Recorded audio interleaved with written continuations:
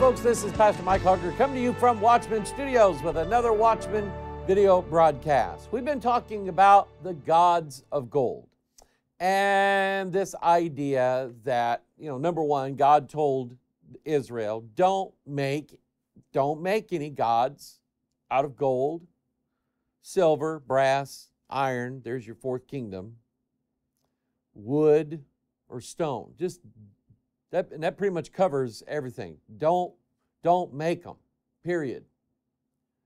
Don't fashion them out. And here's Moses up on top of Mount Sinai, and God is saying to him, thou shalt not make unto thee any graven image. Bum, bum, bum, bum, bum, bum, right? The movie. While Israel is down at the base of Mount Sinai, pulling the earrings off, giving them to Aaron, and Aaron has the gall to say, once this calf comes up, that's the story, right? And he told his brother Moses, that we threw our gold in this pot, and all of a sudden this calf came up.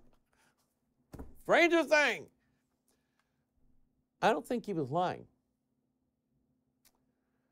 because that calf represents Antichrist rising up out of the fires of the pit. That's who that is. But Aaron had the gall to say, these be thy gods, O Israel, which have brought thee out of the house of Egypt. That was a lie, bold-faced lie. Okay? And so God says, that's exactly why. Moses cast the tables down, has to go back up again and start all over again. All right? So that's what we've been talking about. And this idea, God said, don't make these things, and he told it that for a reason. God, remember, the law protects us. When we put ourselves under God's authority, the law protects us. So the law was there to protect Israel, protect mankind from what he knew was what was really behind the gods of gold, that there are gods. And we know that there's going to be a transformation of everybody on the earth. Everybody. Some are transformed of incorruptible seed by the word of God, which liveth and abideth forever. There is another race. Their transformation, just like the tares at the harvest, their transformation is based upon what they did with their DNA. Right? They were born again, or will be born again, of corruptible seed. Fourth kingdom, they shall mingle themselves. Who are they? Gold, silver, brass, iron. They shall mingle themselves with the seed of men. Seed of men, man's DNA, right? So, think Bible here. And in case you're struggling with this idea, let me show you some verses. This is concerning our transformation, right? And we know what heaven's made out of. Pure gold. Pure gold. Like glass gold. We don't have even pure gold down here. It's not possible for some reason to make it. But up in heaven, they got tons of it, right? So follow me on this. Job 23:10. But he knoweth the way that I take, and when he hath tried me, I shall come forth as gold. Stop right here. Remember a couple weeks ago when I started the Watchman Broadcast out with reading 1 Peter, that the trial of your faith, being much more precious than gold that perisheth, though it be tried with fire, right? And that's what I believe. I honestly, sincerely believe that a generation of believers, their faith is going to be tried by fire.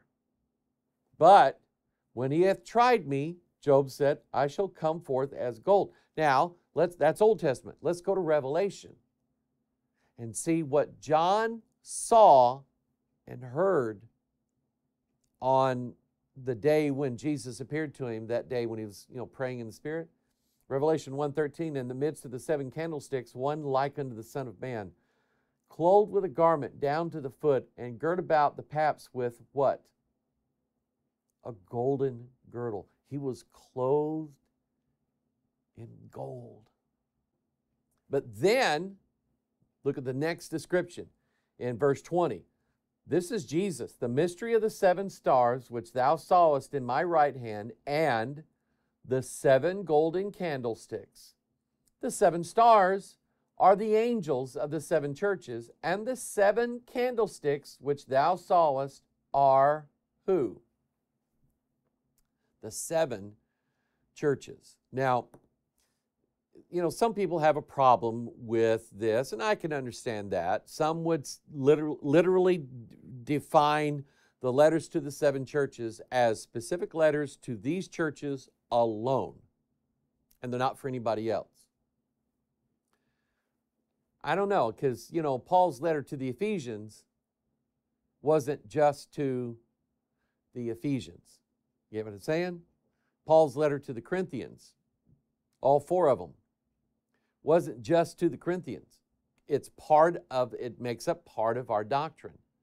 So what if the 7 churches represent the entirety of all of the church throughout all ages? The number 7 being the number for perfection and completion. The number 7 being the number for the 7 spirits of God. And the Word of God, the phrase Word of God in this Bible 49 times, 7 times 7. Love it. Okay, so but you understand what I'm saying here. The seven golden candlesticks were who? The church people. The church. And where's Jesus? In the midst of them. And he said, where 2 or more of you are gathered together in my name, there am I in the midst of you. Okay, so, it just looks like this idea that when we are transformed, because our mother of our second birth is Jerusalem above, which is the mother of us all. And she is pure gold. Okay?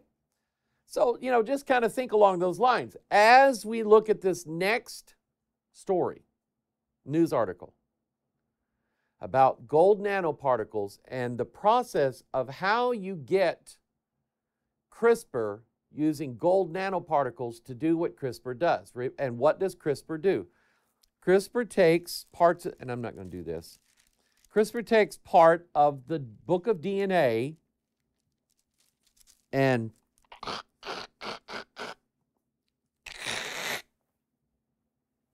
takes it out. Like the Bible Society did with the Greek text. They just took stuff out. Oh, Jesus Christ, that doesn't belong there. Lord Jesus Christ, that doesn't belong there.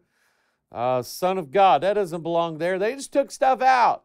For there are 3 that bear record in heaven, the Father, the Word, and the Holy Ghost, and these 3 are one. Took it out, threw it out. Okay?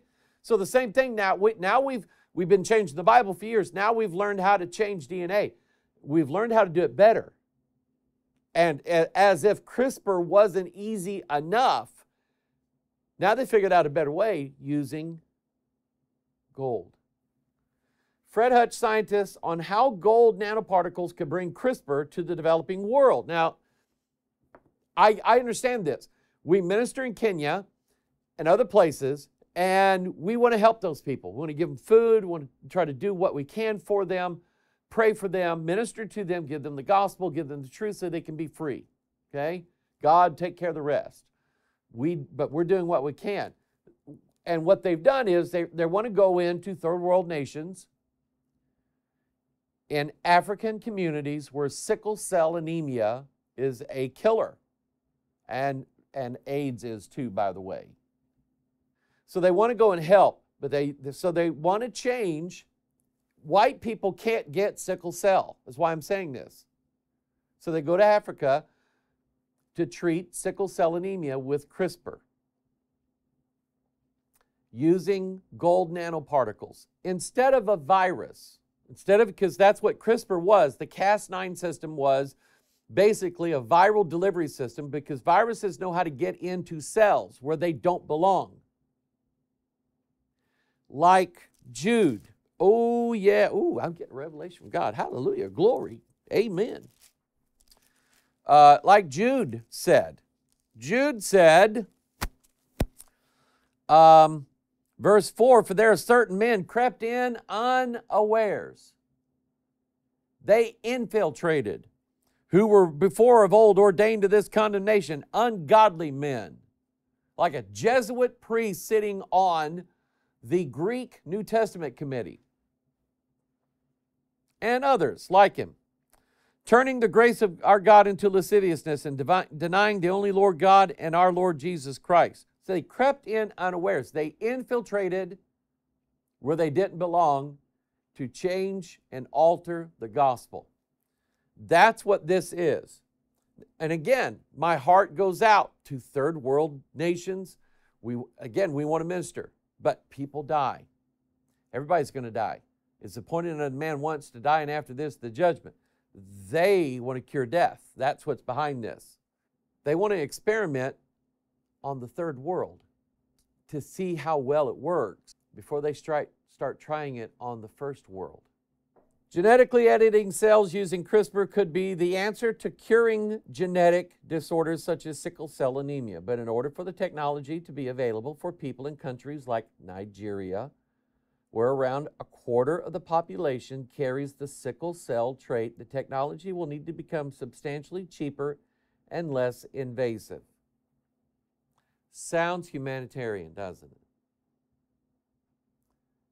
But this is all about experimentation upon poor people. Okay? I'm not some social justice warrior. I'm just telling you how it is. When you read the Bible enough, especially the book of Psalms, and you'll see that the wicked who have the wealth of the world, how they treat the poor. Okay? So scientists at the Fred Hutchinson Cancer Center Research Center are devising an approach that vastly simplifies how CRISPR is applied. Their goal is to create a safe process for gene editing that takes place entirely within the body of a patient. Later on down, it says the researchers think they figured out the first step, which is delivering CRISPR to blood stem cells inside the body. They're doing that using gold nanoparticles that are about 1 billionth the size of a grain of a table salt and able to smuggle in RNA, DNA, and a protein. Smuggle in. Certain men crept in unawares to smuggle in to the cells the alteration of the DNA that's in that cell. The part that they say, we don't like that part, so let's take that out. It's whether you're black or white, you still have the curse of sin built into your DNA. Everybody dies. Black or white, doesn't matter. Everybody's going to die. And it's the curse of sin, and whether you're black and you have a trait in your genes that could possibly develop into sickle cell anemia, or you're white and you're going to die of cancer. Either way, you're going to die. So, I mean, it's not a black or white issue. It's built into all of us. And I'm telling you, there's things in here like the Bible, like God telling Adam, you eat of the fruit of that tree, you're going to die. So he broke the law and he did it. God said, you're going to die now. Satan is the one who came and says, not so fast. Not so fast. I think I've got a cure for your death. Just eat the other fruit and ye shall be as gods. And ye shall not surely die. So watch this now. Because, you know, viruses. Viruses are basically just strands of RNA, single strand. And it gets into cells. And it's always been supposed for years. And they even made one of the, and I talked about this on Pastor Mike Online here a while back. They made one of the Jason Bourne movies, but it didn't have Jason Bourne in it. But it was about a CIA guy whose genetics had been altered. He was a super soldier. And they were using meds to keep his genes altered. But they were going to shut the program down, trying to kill all the guys, and he was going to die because he wasn't getting his meds. And so he wanted a way. He found a scientist for the CIA that knew that they had found a way to deliver the permanent transformation of these super soldiers by way of a virus. It's been known for years that you could use a virus because viruses are really good at getting inside the cells. Okay? So watch this.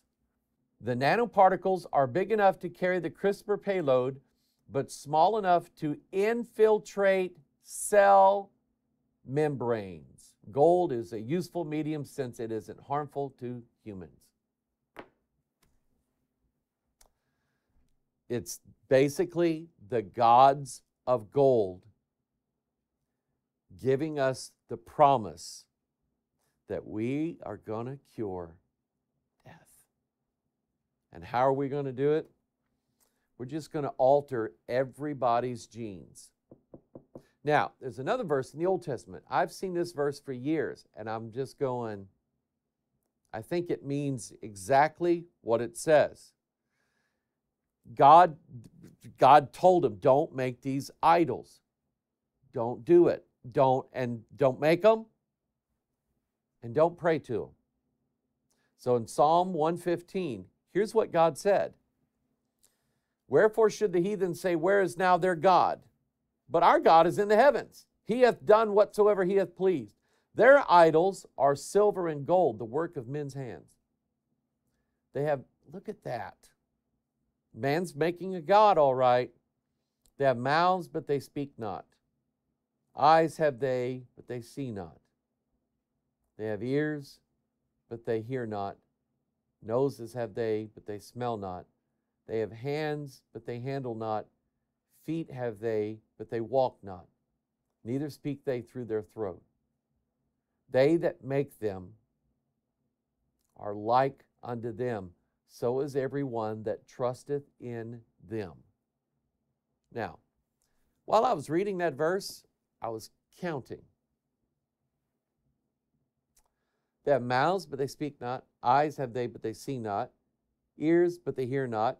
Noses have they, but they smell not. They have hands, but they handle not. Feet have they, but they walk not. Neither speak they through their throat. The 7 golden candlesticks, the 7 stars, 7 angels, 7 golden candlesticks are the 7 churches. Here, you have idols that have 7 things, but they're useless. And then he said, and this is God saying this, they that make them are like unto them. So is everyone that trusteth in them. Just as we bear the image and will bear the image of our Lord Jesus Christ throughout eternity, they also bear the image of who? Their gods of gold. I want you to take a look at some pictures I gathered for you. See that on the left, that left picture, that gold Buddha there? That thing's got to be, what, 150 feet tall? Overlaid with gold. And then around that platform are all these miniature gold Buddhas that look to be about human size. And then surrounding, I don't have a better picture of this, but surrounding, and I would say probably on all 4 sides of this center golden Buddha are all these other smaller golden Buddhas. How much gold? How much gold did it take to put all that together? What's gold worth now? About $1,200 an ounce. Then you have this other statue, and you've got a smaller one. This gold idol here, this one's got to be in size 50, 75 feet maybe tall. And these golden Buddhas are everywhere in the Asian continent. They are everywhere. See, God wouldn't let Paul go into Asia. Paul wanted to go east, and God said, no, you're going to go west. And that's what he did. We're west of where Paul ended up, and it came west. That's why America was a Christian nation. Okay, but get my point here. Paul wanted to go east to the Asian nations, and God wouldn't let him. Why? I think God knew that for the most part, these people are already sold out. They have these golden Buddhas everywhere. Let me explain a little bit about what I know about Buddha that might help you make a little sense out of what I've been saying. Buddha was a man, and I'm sure that he meant well. That's an old song from the 70s. I kind of revived. I like it because the Buddha was a man. He at one time was a wealthy prince. And whatever his flesh desired, his flesh got. But then he wasn't happy because everybody that has money and everybody has all that stuff, they don't find happiness in that. You can't. So he wants enlightenment. He wants this inner peace. And he's looking around and sees all these, what they call ascetics in India. And these are men who become like statues, literally. Gautama, the Buddha, started living like an ascetic. These guys literally, I'm not making this up, study it out. They would eat a grain of rice a day and drink about that much water a day. And they would sit like these Buddhas sit, in some cases for days on end, never bathing, never shaving, never taking care of themselves, denying everything about their body. Total denial of the needs of the body, not just the pleasures, the needs of the body, because they were convinced that that's how you find God, find that enlightenment. So for a while, Buddha does that, and he figures out that's not really the way either. And I don't remember the conversion part of it, but he was sitting under a tree. They know where the tree is. He was sitting under a tree, and all of a sudden he got this enlightenment. Now he's a god.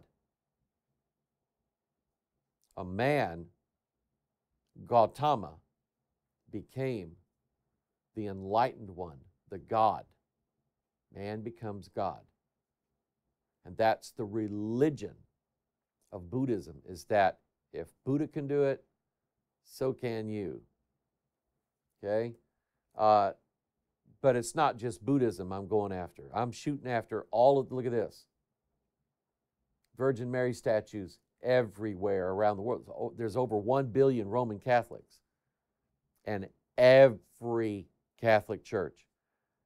I've been in one, been in a couple of them in my life. First time I went in one, I was a teenager, and I was awestruck at the gold in that place. And it wasn't one of these big city Catholic churches. I was awestruck at the amount of gold in this church. And these gold, not just the gold statues, gold on the walls. It's supposed to be because she is decked with gold, right? Okay? And then you have, like here, these Catholic churches. She is decked with gold. Now, you have all these liberals saying, if we would take the money we spend on making weapons, and we would feed starving people, and we would give them health care, and we would give them free money, then we would solve all of man's problems.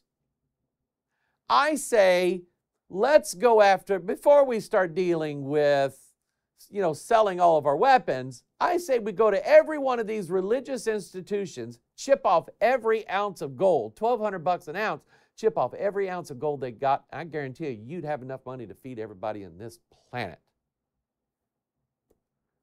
Makes me angry. But God said, they that make them and they that pray to them will be like them. And I think he meant exactly what he said. Exodus 34, take heed unto thyself, lest thou make a covenant with the inhabitants of the land whither thou goest, lest it be for a snare in the midst of thee. But ye shall destroy their altars, break their images, cut down their groves, for thou shalt worship no other God. For the Lord, whose name is jealous, with a capital J, is a jealous God, lest they make a covenant with the inhabitants of the land, and they go, and I want you to concentrate on this word here, go a-whoring after their gods, and do sacrifice unto their gods. And one call thee, and thou eat of his sacrifice, and thou take of their daughters unto thy sons, and their daughters go a-whoring after their gods, and make thy sons go a-whoring after their gods. Thou shalt make thee no molten gods. Molten, you take the gold, you put it down, you refine it, and you melt it down so you can cast your idol. Okay? But the phrase here was whoring. I mean, what does it mean? In a religious sense, it's when you claim to be, let's say you claim to be a Christian, but you've decided that there are parts of Buddhism that you like. So you're going to incorporate yoga into Christianity. In a philosophical manner, you have gone a-whoring after the practices of another god. God did not send down yoga from heaven as a way to connect, because that's what the word yoga means. It literally means yoke. And you're connected to the God. But God didn't give us yoga. God gave us prayer and Bible reading. It's that simple. So in a philosophical way, you go a-whoring after other gods by bringing their practices into your religious practice. Now you've got a combination of Christianity and Buddhism, or Christianity and Islam, Chrislam, like Rick Warren does, and a bunch of others. So that's one way of doing it. But another way is to do it exactly the way you know how it's done. Okay? So, God told him, don't do it. Don't cast these golden images. Don't make them. Don't do. When you go into the land and see what they've got, you're to break them all down, destroy every one of them. And don't go whoring after them. Leviticus 20, verse 2. Again, thou shalt say to the children of Israel, that giveth any of his seed unto Molech, he shall surely be put to death. The people of the land shall stone him with stones. Stop, right here. That's what happens to the fourth kingdom. That's why he said do that. He said, any of the people that sojourn in Israel that giveth any of his seed, it means two things. His progenitors, his offspring, his seed, his children, and it means his DNA. To Molech. And who was Molech? A god of gold. God said, he shall be surely put to death. The people of the land shall stone him with stones. That's the fourth kingdom, because fourth kingdom gets destroyed by the stone cut out without hands. Jesus said, I am the stone. He that falleth upon me shall be broken. That's us who fall upon Christ and are broken, and God remakes us. But he said, those upon whom the stone is fallen upon is grinded into powder. Remember that word. Okay? And verse 3, and I will set my face against that man and will cut him off from among his people, because he has given of his seed, DNA, unto Molech, to defile my sanctuary, your temple, your body, and to profane my holy name. And if the people of the land do it anyways, hide their eyes from the man when he giveth of his seed unto Molech, and kill him not, then I will set my face against that man and against his family, and will cut him off. And all that go a-whoring after him to commit whoredom with Molech from among their people. God was serious. God said, this is a virus. I don't want it among my people. I will not have it. I am a jealous God. You might as well deal with it. And you can't bring in other religious practices that are not in this Bible into what we believe. He was serious about it, and he was angry with Israel, because after all the warnings and all the miracles he did for them, they went out and did it anyway. So Jeremiah 3, came to pass through the lightness of her whoredom, that she defiled the land and committed adultery with stones and with stocks. Stones, any kind of stone, any kind of mineral. That's where we get the word mine from. We mine minerals. We pull up stones out of the ground. Could be iron, brass, silver, gold. And they go a-whoring after stones, stock. Stock is a piece of wood. It's a stick. That's where we get the word stick from. But they committed adultery with it. And I just don't like to talk about this, but I'm going to warn some people now that because of the scriptures that we're using, I'm going to say a couple things. The Consumer Electronics show going on in Lost Wages, Nevada. And the big thing that they're making now are robotic surrogates. I'll leave it at that. Robotic surrogates, which are preferred over having a real person. You don't think we've turned into a nation of perverts? Ezekiel 16:17, thou hast also taken thy fair jewels of my gold and my silver, which I had given thee, and madest to thyself images of men, and didst commit whoredom with them. And that's what God says to Israel, to Jerusalem, the city Jerusalem. God said, my holy city, Jerusalem, has become a harlot. She's taken my gold, my silver, committed whoredom with them. Ezekiel 16. Thus saith the Lord God, because thy filthiness was poured out, and thy nakedness discovered through thy whoredoms with thy lovers, and with all the idols of thy abominations, and by the blood of thy children, which thou didst give unto them. Behold, therefore, I will gather all thy lovers, with whom thou hast taken pleasure, and all them that thou hast loved, with all them that thou hast hated. And I will even gather them round about against thee, and will discover thy nakedness unto them, that they may see all thy nakedness. And I will judge thee as women that break wedlock and shed blood are judged, and I will give thee blood in fury and jealousy. That is God in a killing mood.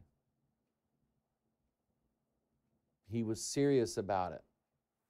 He said, you went and committed whoredoms with these gods of gold. This Bible is still right, and it still is relevant as it ever has been. We're doing it now, just in a more modern 21st century way, but we're doing it. In every way feasible, we're doing it. Psalm 106. They served their idols, which were a snare unto them. Yea, they sacrificed their sons and their daughters unto devils. They shed innocent blood, even the blood of their sons and of their daughters, whom they sacrificed unto the idols of Canaan.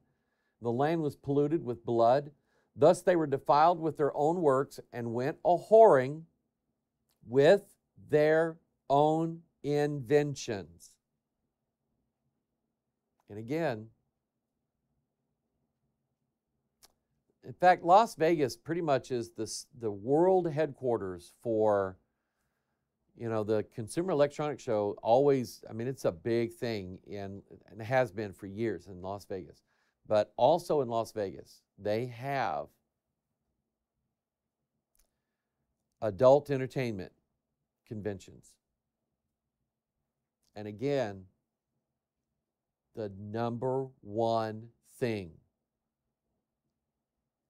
is surrogates. Robotic, artificial intelligent surrogates. And God said they go a-whoring with their own inventions. Now, Remember the logo for CRISPR Gold. Remember, let me go to this graphic here. Remember what it was? You can clearly see the DNA is mingled. Just like the meaning of the square and compass in Freemasonry. I'm bringing that back up again because the literal meaning of these symbols is that which is on earth, literally mating and joining and becoming one with what was in heaven. Okay? That's exactly what it means. And it's exactly what God said, don't do. And in Daniel, everything about Nebuchadnezzar's dream and his vision of the fourth kingdom was about that. Daniel 2:31, thou, O king, sawest, and behold, a great image. This great image, whose brightness was excellent, stood before thee, and the form thereof was terrible. This image's head was of fine gold, his breast, his arms of silver, his belly and thighs of brass, his legs of iron, his feet, part of iron, part of clay. So verse 43, whereas thou sawest iron mixed with miry clay, they shall mingle themselves with the seed of men, but they shall not cleave one to another, even as iron is not mixed with clay. Now I bring this back to your attention again, because I found something it's my go-to book. And I've got thousands of books, either in print or PDF. But one of my number one reference points is the man who's already done most of the hard work for guys like me, Manly Hall, in Secret Teachings of All Ages. Because here's what he said about Nebuchadnezzar's image. The Sephirothic tree, you know what that is, that's the Jewish mystic Kabbalah tree of life, is sometimes depicted as a human body, thus more definitely establishing the true identity of the first or heavenly man, Adam Kadmon. The idea of the universe, this is Antichrist, people. The 10 divine globes, Sephiroth, are then considered as analogous to the 10 sacred members and organs of the protogenos, according to the following arrangement.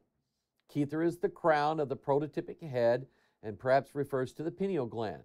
Chokmah and Benah are the right and left hemispheres, respectively, of the great brain. Chesed and Gevurah are the right and left arms, respectively, signifying the active, creative members of the grand man. Tiferoth is the heart, or, according to some, the entire viscera. Netzah and Had are the right and left legs, respectively, or the supports of the world. Jesod is the generative system, you know what that means, or the foundation of form. And Malkuth represents the 2 feet, or the base of being. Occasionally, Jesod is considered as the male and Malkuth as the female generative power. The grand man thus conceived is the gigantic image of Nebuchadnezzar's dream, with the head of gold, arms and chest of silver, body of brass, legs of iron, and feet of clay. The medieval Kabbalists also assigned one of the 10 commandments and a 10th part of the Lord's Prayer in sequential order to each of the 10 Sephiroth. I'm just struck, is what I am. Because the 10 globes are 10 kings. Divine, not earthly. Divine ones. Gods. Mingled with the 22 paths, which are the 22 letters of the Hebrew alphabet, the 22 amino acids that make up the DNA code. So the 10 plus the 22 is the 32, with one extra hidden, the grand man, Adam Kadmon, being 33. It's all about how they're going to make the beast, how he's going to be created. It is they mingling themselves with the seed of men. And Manly Hall knew it. He knew that Nebuchadnezzar's dream was all about that.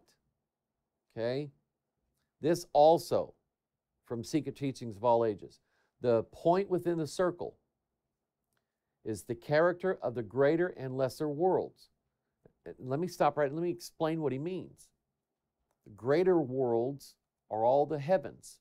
The lesser world is us puny humans down here on this earth. So the big circle on the outside represents the heavens. The little tiny dot in the middle represents the earth. As the dot is surrounded by its circumference, this world is surrounded by Shemayim. Man, the little world, is included in this symbol because his inner nature is potential gold, which gold is his eternal, indestructible spiritual body. Gold is the masculine principle of the universe. Do you get that?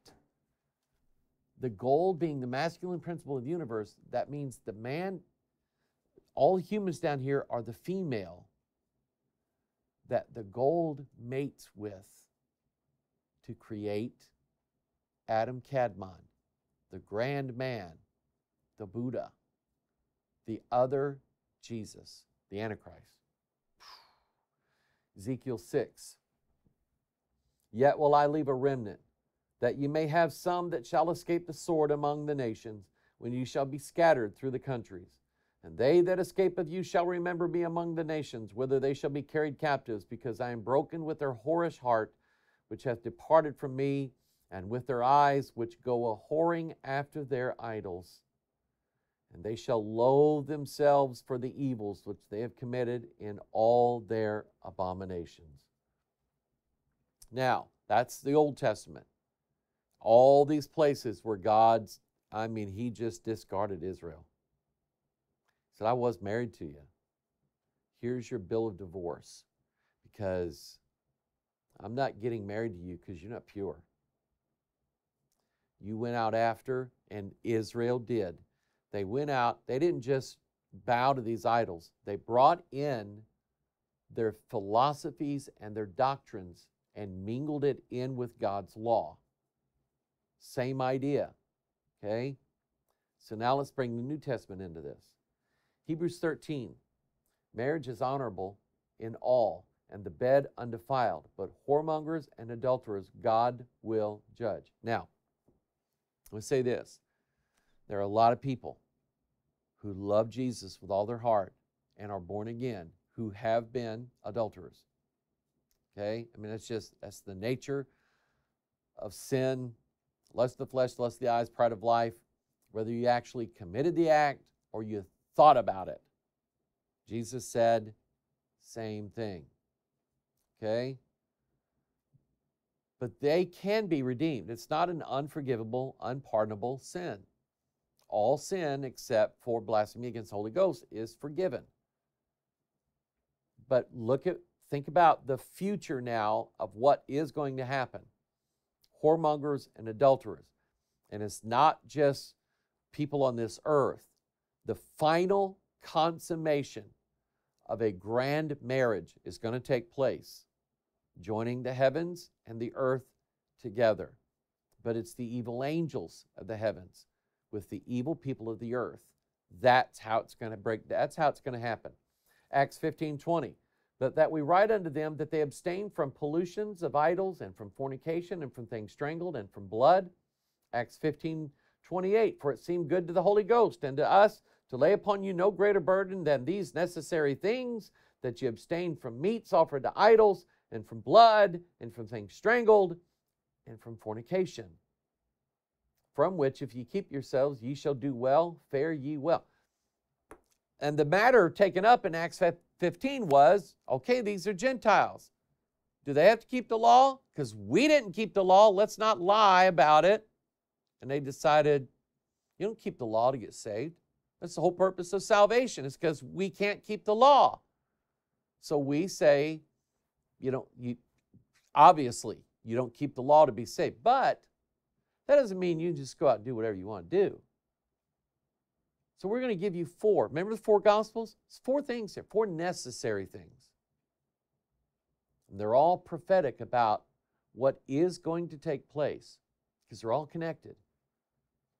Pollutions of idols, fornication, things strangled, and from blood. They said in the letter, meats offered to idols. That's the Catholic Mass.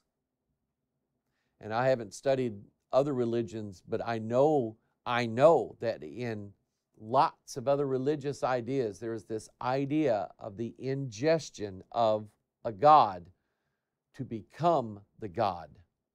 It's the same principle, same idea. God said, don't do it. He mentions fornication here. And number one, you abstain from that. We have an advocate with the Father, Jesus Christ the righteous. I'm all about that. And God, I promise you, if you are a child of God, and this is an issue with you, I promise you, God will chasten it out of you with a rod. He will. I promise you. Okay? He's done it for lots of people before, and He'll do it for you because He means the rod is God's purifying method of us to get us to stop doing all the stupid stuff that we've done all of our lives. Okay? So, now, back to Exodus 32 and that golden calf. Do you remember what happened to it?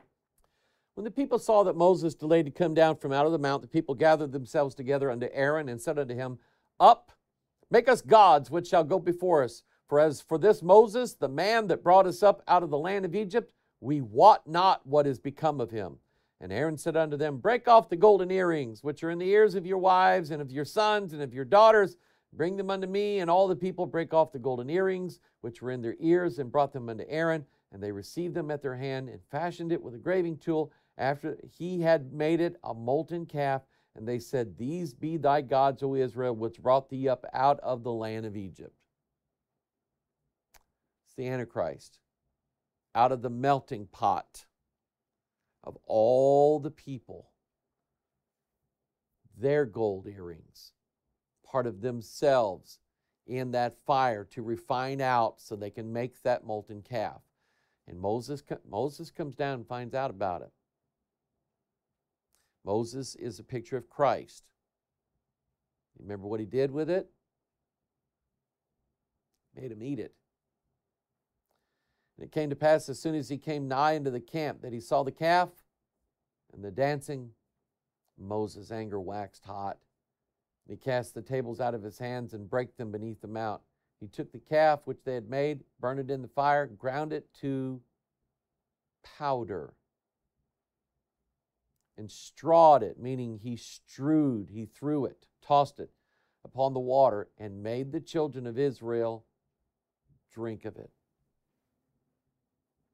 They ate their God, just like in the Catholic Mass and other such masses. They consumed their God. And what does the Bible say Moses turned the God into? Powder. Particles. Are you with me? Here's another quote from the Secret Teachings of All Ages. In an old manuscript appears the statement that the Freemasonic order was formed by alchemists and Hermetic philosophers who had banded themselves together to protect their secrets against the infamous methods used by avaricious persons to wring from them the secret of gold making. The fact that the Hiramic legend, talking about Hiram Abiff, the man who built the temple for Solomon, contains an alchemical formula, gives credence to this story. Thus, the building of Solomon's temple represents the consummation of the magnum opus. You know what that means? The great work.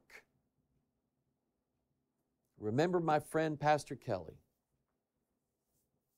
A lot of wisdom in that man. Came here and preached years ago. There's two religions, do and done. Which one do we believe in? And I know a lot of people who would say, do. Nope. It's been done. The work of salvation has already been accomplished by one, Jesus Christ, because he said it is finished, and he meant it. Freemasonry is like every other religion in the world. It says, keep doing. Just like the Catholic Church does. Keep doing, you might get there. So that's what the word magnum opus means, great work, which cannot be realized without the assistance of Hiram, the universal agent, which is the Antichrist. Masonic mysteries teach the initiate how to prepare within his own soul a miraculous powder of projection by which it is possible for him to transmute. Do you remember, if you were like me, you in the 70s and 80s, watching Battle of the Planets, and when the 7 superheroes would turn into the fiery phoenix, he would go, transmute. They were using they were teaching us kids alchemical principles, turning the people into the phoenix, the gold. A miraculous powder of projection by which it is possible for him to transmute the base lump of human ignorance, perversion, and discord into an ingot of spiritual and philosophic gold. The philosopher's stone is really the philosophical stone, for philosophy is truly likened to a magic jewel whose touch transmutes base substances into priceless gems like itself. Wisdom is the alchemist's powder of projection, which transforms many thousands times its own weight of gross ignorance into the precious substance of enlightenment. Now I'm going to bring in one more old guy here. You remember him? Fat Albert Pike. Hey. He was given a stipend, basically money, every month from the Scottish Rite Order to rework the 33 rituals of the Southern jurisdiction, Scottish Rite of Freemasonry. He writes a book called Morals and Dogma, which explain what all of these rituals are all about. And in this book, he references this powder, and he calls it the divine powder. Little particle, little spark of God.